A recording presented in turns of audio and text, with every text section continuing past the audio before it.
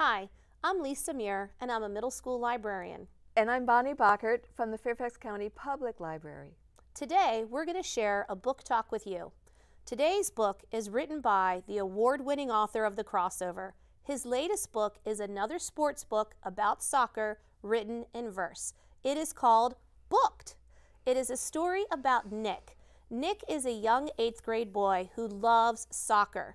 He hates words. He hates to read, and especially hates reading the dictionary. I mean, really, who reads the dictionary?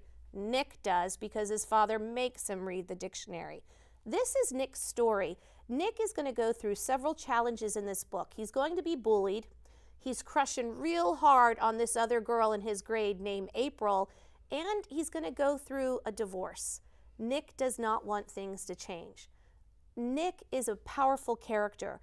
You're going to see Nick grow up, and you're going to see Nick get hurt, and you're going to see Nick not stand up for his friend. Bonnie, you read this book. What did you think? I thought it was really good. It was interesting that I don't think it would have been the same book if it had not been written in prose. I agree. think if he had just written it as a regular book, it wouldn't have worked. But the way he crafted his sentences, his words, using fewer words, they were more powerful. I thought the way he wrote it was great. I liked how Mr. Alexander approached the bullying aspect.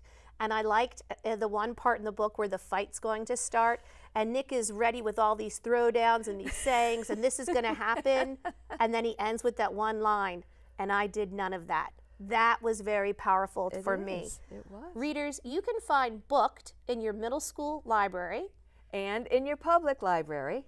I'm Lisa Muir. And Bonnie Bochert. Thank you for joining us for another book talk.